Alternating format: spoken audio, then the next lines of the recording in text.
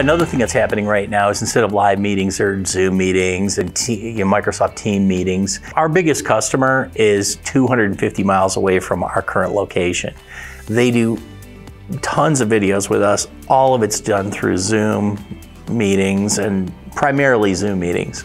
And all the way to the point where we can put a camera on the editing screen and say, okay, here's where we're at. What do you think of this? They'll say yes, no, change it, keep it.